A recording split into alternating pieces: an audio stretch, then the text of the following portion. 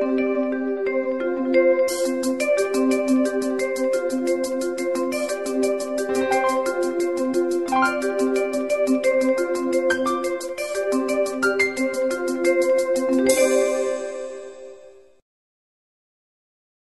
everyone. Welcome to DS6 Incorporation. Today, I am going to discuss about the topic called SSTF disk scheduling algorithm. So, what is SSTF disk scheduling algorithm?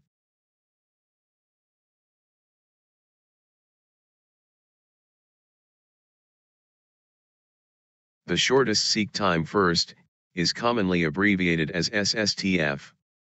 It is also popularly known as shortest seek first algorithm. This is the second algorithm in disk scheduling algorithm learning. It is also one of the most famous disk scheduling algorithm, like FCFS, that is first come first serve disk scheduling algorithm. In SSTF algorithm, the jobs having the shortest seek time are executed first. Now, first let us discuss about the meaning of shortest seek time. It means a job request which is nearest to the current head position with minimum seek time. This algorithm helps to determine which job is nearest to the current head position with minimum seek time, and then services that job next. So, this enables the job nearest to the disk arm to get executed first. Now, first try to understand that what happen in shortest seek time disk scheduling algorithm compared to first come first serve disk scheduling algorithm. Suppose the drive is currently serving a request at cylinder 50. And next two pending requests in FIFO order is 70 and 40. In the FCFS disk scheduling algorithm, it will serve the request 70 first, and then 40. But in the SSTF disk scheduling algorithm, it will serve the request 40 first, and then 70.